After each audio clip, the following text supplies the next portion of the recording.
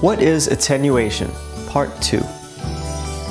In our video, What is Attenuation Part 1, you'll recall that attenuation is the decrease in signal strength along a fiber optic cable caused by absorption, scattering, dispersion, and bending. We have already discussed absorption in Part 1. In this video, we will look at scattering. Scattering is a process whereby all or some of the optical power in a mode is transferred into another mode. It also frequently causes attenuation, since the transfer is often to a mode which does not propagate well. Two basic types of scattering exist, and they are linear scattering and non-linear scattering.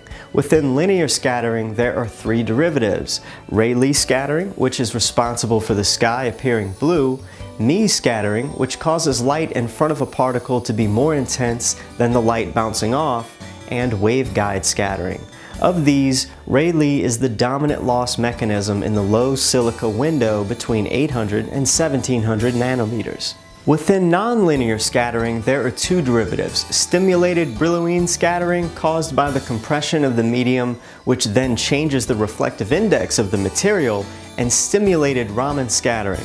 Of these, Raman scattering is the inelastic scattering of a photon by molecules which are excited to higher vibrational or rotational energy levels.